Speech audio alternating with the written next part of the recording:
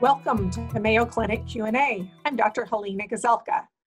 We're recording this episode on April the 22nd, 2020. And I have with me again today Dr. Greg Poland, who's an infectious disease and virology expert from the Mayo Clinic. Thanks for being here, Dr. Poland. Always enjoy it. I wonder if you'd start out today by just sharing us the latest numbers that you're hearing and what's going on with the pandemic. Sure. Well, worldwide, we're at about 2.6 million cases. On Monday, when we spoke just a couple of days ago, it was about 2.4. So, this is still a rapidly moving pandemic. In the U.S., we're at just about 820,000 cases. We were at 765,000 on Monday. We have about a little over 45,000 deaths. On Monday, we were at about 40,000 deaths. So while those numbers are still high, one is beginning to sense that they're plateauing.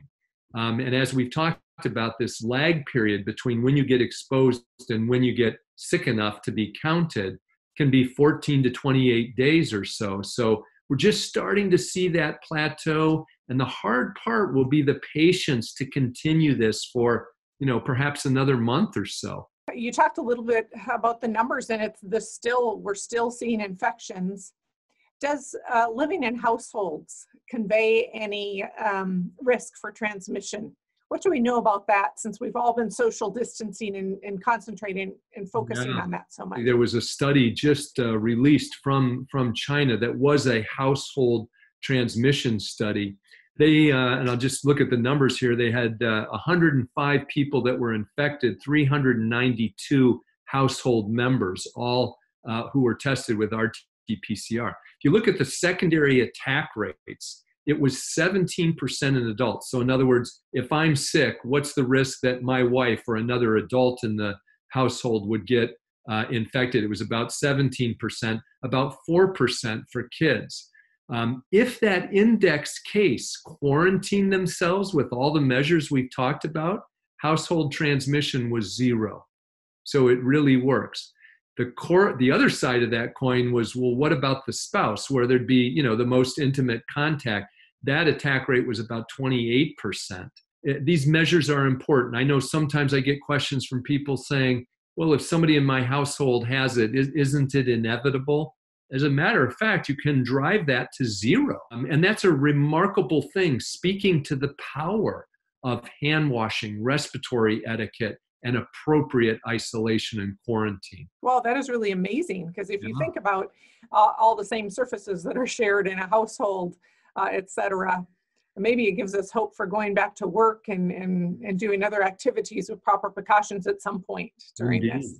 There is such a dizzying array of tests for COVID-19 being discussed in the media and otherwise, both tests for, do I have it now?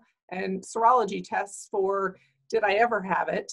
There's talk about household kind of tests that can be done at home. Is this likely to become a reality? And would it help with the testing numbers that we're seeing where there's just not enough capability to test?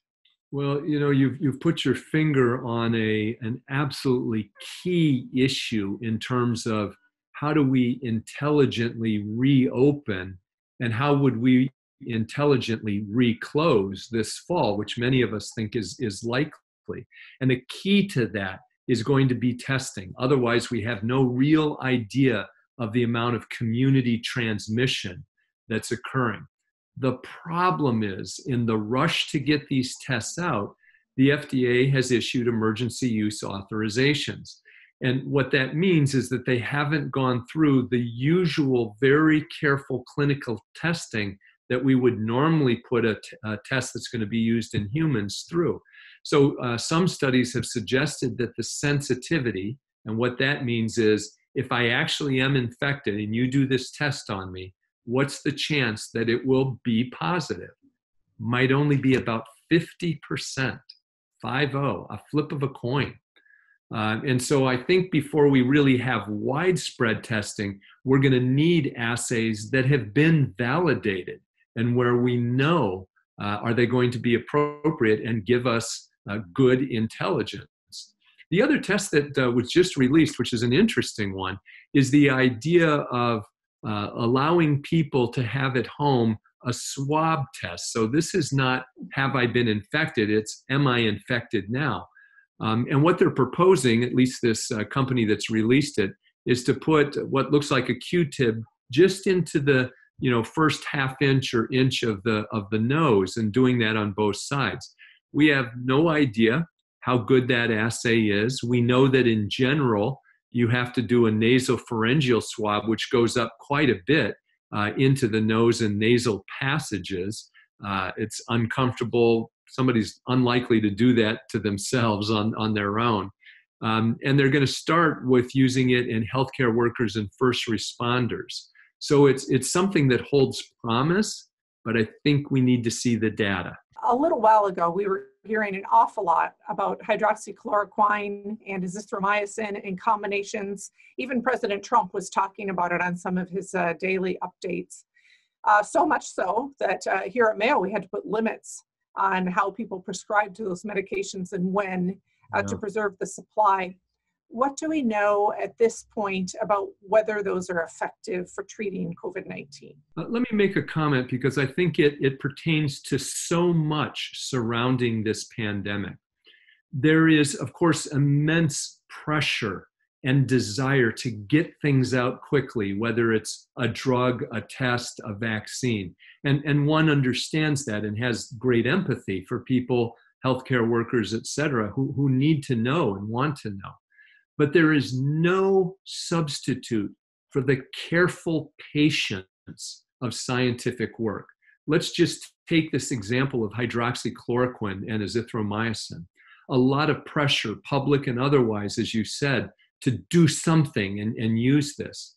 But we now have two pretty good studies that are showing, one study done in the VA, that there was no benefit to this. Another study from France showing there was no benefit to either one or combination of those, and in fact, evidence of harm. And as you and I know, some of those drugs can do things to the heart rhythm, like prolong some of the electrical activity and actually cause harm if they're not monitored. Again, I think this is really important, because it says now, when we've actually done the clinical trials, is all this enthusiasm warranted? And more data is accumulating to say no, and in fact, there might be harm. Now, other antiviral drugs like remdesivir, which we've talked about, is a different story. We have some encouraging news there. We look forward to hearing more as more develops. We've heard about risks for patients and what makes COVID worse for some patients, perhaps male, different age groups, et cetera. Are there other risk factors that are becoming known that affect either the development of COVID-19 or how the virus progresses in illness for those patients? And that's an area where, inside 14, 15 weeks, we've developed a lot of knowledge. So I think everybody's familiar with the fact that older age, heart disease, lung disease, diabetes, things like that are risk factors. We have not seen pregnancy be a risk factor for complicated disease. And I have to say that's a surprise, given how pregnancy is very much a risk factor for influenza. Smoking is turning out, of course, no surprise there, to be a risk factor. But a couple of things that are a little bit interesting here and that we don't have an answer for. One is that males of any age seem to have more severe disease than females. So I mentioned of any age because it's not simply hormonally driven. There's something else happening there in our host genes. The other thing is that obesity, now we did know that from flu, so it's not that much of a surprise, but obesity is turning out to be a risk factor that may increase your risk of severe disease by as much as twofold. So we're beginning to get a more and more complete picture. The other thing that just recently has been reported is about 5 cases of Guillain-Barré. This is an ascending paralysis. This can happen with a variety of viral and parasitic infections. It can happen from influenza.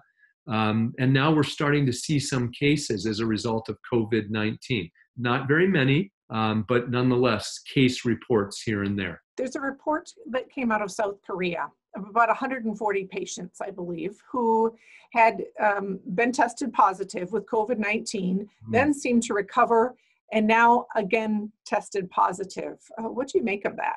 Yeah, you can imagine the concern that this has raised, and it's a very complicated issue.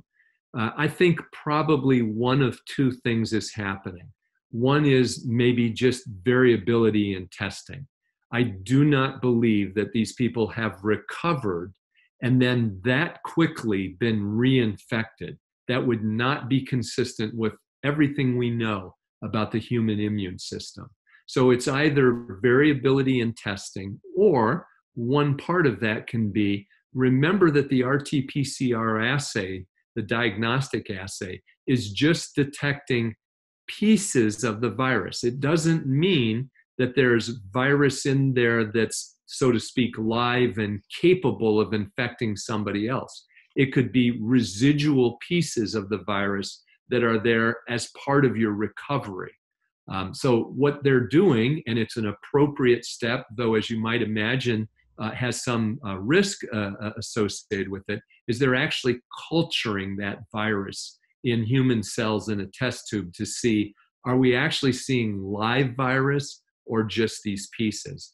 The same thing has happened in regard to checking stool specimens. Some people are shedding virus for as long as 30 days.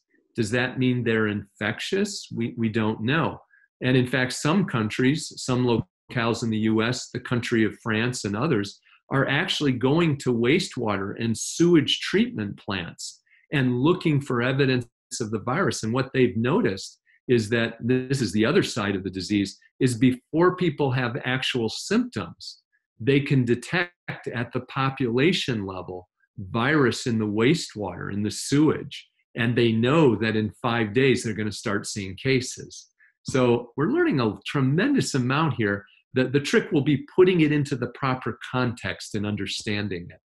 You talked a little bit earlier about how it may be necessary to be reactive. So in other words, that as we begin to open, we may see changes in the incidence, or even this second wave of infections that I've been hearing about. What does that mean, and when might it happen? As somebody who studies these viruses and as a vaccinologist, I have, I'll say it, grave concern. When you think about this COVID-19 outbreak in the US, it started in mid to late February. So we were in fact past our influenza epidemic. It's unlikely that will happen this fall. Rather, we will have, in a perfect overlapping fashion, influenza epidemics and COVID recurrence occurring. The problem is that the symptoms overlap nearly exactly, particularly initially. The second is the tremendous surge demand on the medical system. And the third will be the anxiety around that. And do we really close everything down again and do what we've just been through over the last several months? This remains to be seen. I think what's going to be really key, and we have difficulties with getting people to take flu vaccine, what's really going to be key is to encourage everybody 6 months of age and older, which is the recommendation, to get a flu vaccine. And in this case, to get it as early as it's available, not wait until December and January. Oh, you have done countless interviews since this has all begun. And even in the last couple of months, I'm sure you've lost count by now. Yeah. But I'm wondering, what is the most common question that you get asked in interviews? Probably the first one I get is, and people kind of hang their head and say, when is this going to all be over? And I don't know the answer to that question. If I'm honest about my guesstimate, and it's just that, a guesstimate, no earlier than the winter of 2021. And then people will tell me about symptoms they've had and will ask me, do you think I had COVID? And, the answer to that is evolving, because what we're learning is that a lot of people have been infected and don't know it, or had very minimal symptoms that they didn't attribute to COVID. What's the evidence for me saying that? Well, just recently in LA, in California, they've done wider spread testing. I think they've tested about 700,000 people, something like that. Lo and behold, about 4+% of them are testing positive. So by antibody tests, meaning that they had been infected. And as we talked about, the numbers are probably even higher than that, because the serology tests are not quite where they need to be. And I think in various locations in the US, we're going to find out that a lot of us probably were infected and really didn't know it, or attributed it to, quote, the flu or something like that. That would be very valuable to know. It would be very reassuring. And it would be a key piece of how we, in a careful, staged way, phase back into normal operations. Some sobering information, actually. Is there anything else that you'd like to share with us before we go today, Greg? I think the one thing, and we've touched on it sometimes, that I would encourage all of our listeners to, as we all are, learn from this. And that is, we are a bit cavalier in our culture about respiratory diseases. It's just the flu, or, well, I just have a little cough. And people go to work, they go to school sick, they visit people in nursing homes and the hospitals when they're ill. I think one of the things that I'm hoping will come out of this is that people will take respiratory diseases and the vaccines that we have available for them much more seriously, and will be more zealous in guarding one another against the widespread transmission of these diseases. These masks might be here to stay for a while, huh? So, well, thank you very much, Dr. Greg Poland, virologist and infectious disease expert from Mayo Clinic, who we've been visiting with today. And thank you all for joining us on Mayo Clinic Q&A. Mayo Clinic Q&A is a production of the Mayo Clinic News Network and is available wherever you get and subscribe to your favorite podcasts. To see a list of all Mayo Clinic podcasts, visit newsnetwork.mayoclinic.org. Then click on Podcasts. Thanks for listening, and be well. We hope you'll offer a review of this and other episodes when the option is available. Comments and questions can also be sent to Mayo Clinic News Network at mayo.edu.